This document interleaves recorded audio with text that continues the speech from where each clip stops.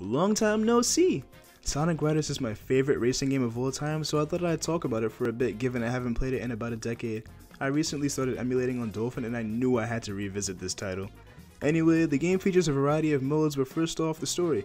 There isn't anything particularly captivating here as the plot is pretty generic. Sonic and friends are trying to stop Eggman from insinuating chaos. It's pretty simple. However, you have a few new characters in the cocky speedster Jet the Hawk, the sassy mechanic Wave the Swallow, and the dense powerhouse Storm the Albatross. This trio makes up the Babylon Rogues, or Extreme Gear or Hoverboard Specialists. They serve as the anti-heroes of sort and they're the main force that clashes with Sonic's team. Although they're initially presented as devious, they eventually collaborate with Sonic to stop Eggman once and for all. What's unique about the gameplay is that, well, there are a lot of things you have to account for. Your air meter at the right serves as your fuel, and when that reaches 0, you're forced to run on foot. You can press B for a boost attack and drift with R, but you must sparingly use these as they take up a decent chunk of your meter. When you collect a certain amount of rings, you level up, which grants you a greater boost and more fuel to work with. Level 2 needs 30 rings and level 3 warrants 60 rings. When you die, you lose all your upgrades and rings, so you gotta be careful. What I admire about this game is rooted in its elegance. I find the concept of riding and performing tricks on a hoverboard to be super dope, and it just never grows mundane for me.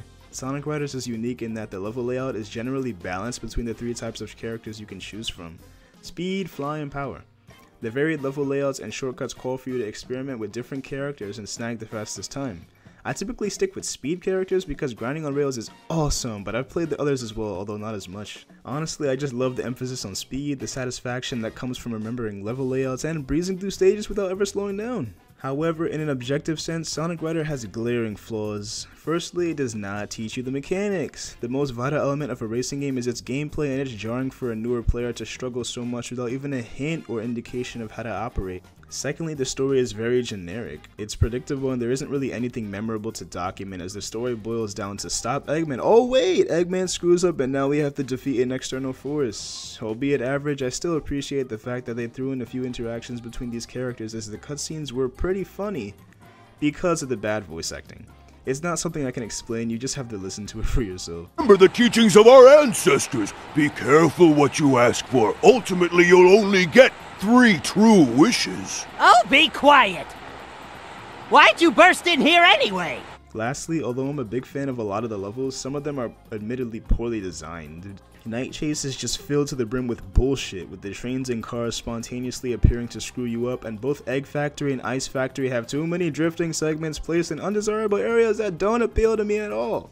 Overall, Sonic Riders has enough elements to diversify itself from other games through its implementation of hoverboards and the focus on resource management in order to maintain speed.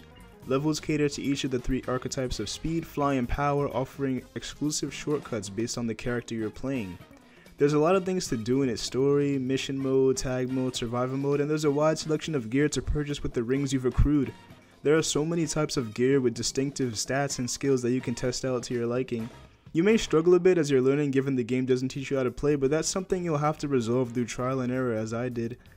The story is mediocre at best and the voice acting is subpar, but the gameplay in itself is the most important quality of a title of the racer genre. I grew up with this game and quite frankly, despite its flaws, I still think it's a solid entry to the Sonic franchise. You have my dearest gratitude for sticking here until the end, and with that being said, enjoy your day, bye!